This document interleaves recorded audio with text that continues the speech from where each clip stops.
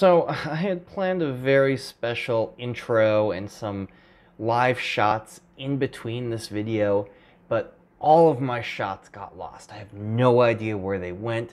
I think they all accidentally got deleted during the filming of a very long episode that we were doing. It stinks. So here you can see that we actually were there. I promise I was actually there, and I had something really cool planned out, but anyway, we'll just go back to the new edited version of this video.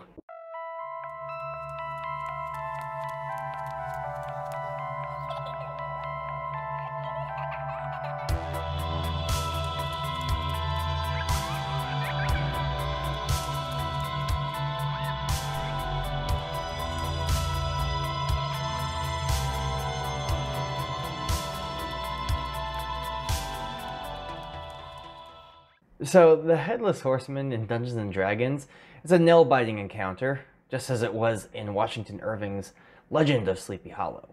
The CR8 rider combined with the CR3 Nightmare, used as the Dread Steed, can be challenging for parties even as high as level 7. This encounter is considered deadly for 5 level 4 players and challenging for 5 level 6 players. However, before we build this encounter, I'd like to thank Miniocalypse for the idea on the Tabletop Dungeoneers Discord channel. I have express written permission from Stonestrix. He is the creator of the CR8 Headless Horseman to use in this video, but I haven't heard from the artist Bob Kell, who does the artwork. So to be respectful for the artist, I won't show his work while using the images with the stat block, but I will be using images from Creative Commons. I will attribute them in the description. I'll have a link to the stat block with the Headless Horseman with Bob Kell's artwork still intact, but for the purposes of this video, it will be blurred out, but still credited to him.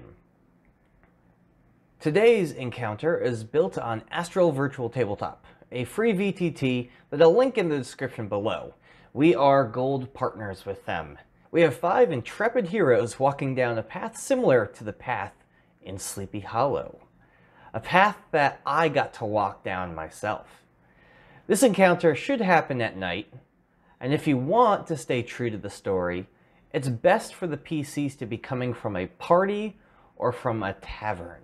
Now, the players have been warned not to use this path at night.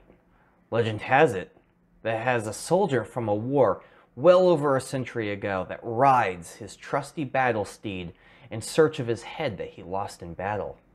He rises out of a nameless grave, antagonizing all who dare get in his way. The night is eerily silent. Just the gentle flow of the water can be heard, and the rustle of the winds in the trees.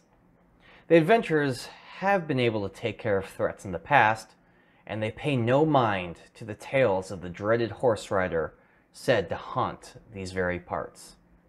No matter what their perception scores are, none of them are able to know that they are being watched. The bridge is in sight for the players. Not too far on the other side, there is a church where the players will be staying, thanks to one of the players having the acolyte background. But then there's a rustle in the trees, and the sound of thundering hooves fills the PC's ears, and they turn around to see a ghostly figure atop the steed with eyes burning as bright as fire, with the head of a pumpkin. Okay, so let's take a look at the stat block for this CR8 Headless Horseman. He's a mounted combatant with ride by and an AC of 15 and 153 hit points. He does have multi-attack and 2 different kinds of attacks he can do. The first being a Vorpal longsword, because of course he's got a Vorpal blade, right? He has a +7 to hit and does 3d8 + 4 magical slashing. If he crits and brings a PC to 0, he automatically chops off the head, which is one of the few ways, at least in 5th edition, that you can automatically die. He can also throw his pumpkin head with a recharge of 6 on a d6. He has a +7 to hit and does 2d8 + 4 bludgeoning damage, as well as 4d6 fire damage. The target must succeed a DC 15 con save or become stunned. Okay, DMs, this battle can be either hard or very hard. Level 4 and 5 players will find it challenging when the 60-foot speed of the Nightmare moves through all of the players and can't be stopped. The Headless Horseman will ride through, attacking either one PC twice with his Vorpal Blade, or possibly ride through multiple and attack two with one attack each.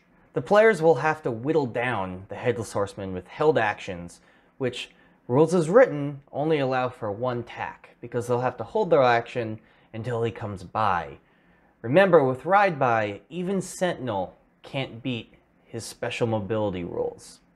Ranged attacks and single whittling attacks is what all you'll have to attack this special creature. With an AC of 15 and 153 HP, the Horseman will finally get brought down to 0, and it's helpful if the PCs can lock him up, or lock the horse up, or stun the horse, with either a monk, ensnaring strikes from paladins, or ranger spells that make terrain difficult. Remember, the Dreadsteed cannot fly over it. Okay, so yeah, that's fun, but how about we really piss off our players? The Nightmare has an action called Ethereal Stride. As an action, the Nightmare and the Horseman can enter the ethereal plane or come out of it.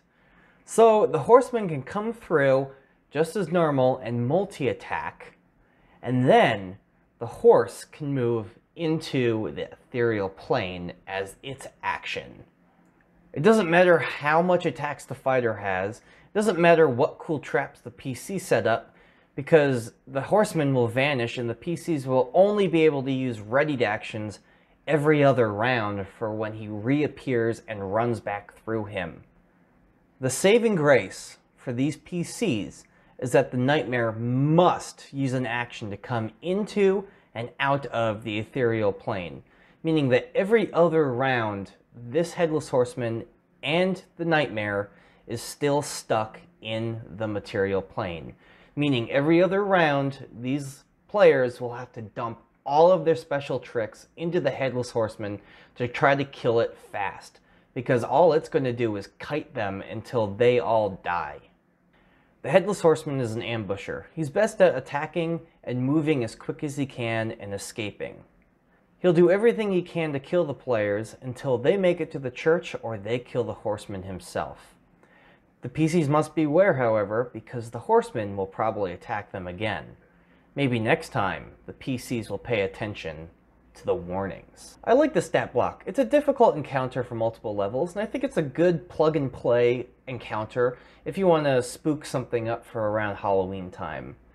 I think the only thing I'd change about the stat block is that I'd probably call the Horseman an undead creature and not a fiend, but that's just me. It's up to you if you want to keep that or not. It doesn't really do too much to affect the game. I just flavor text would assume that the Headless Horseman would be an undead.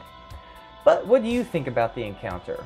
How would you run the Headless Horseman in your D&D game? Let us know in the comments below. Get ready for October 2021, as we will be bringing more horror-themed videos multiple times a week. Don't forget to like, comment, and subscribe, and game on!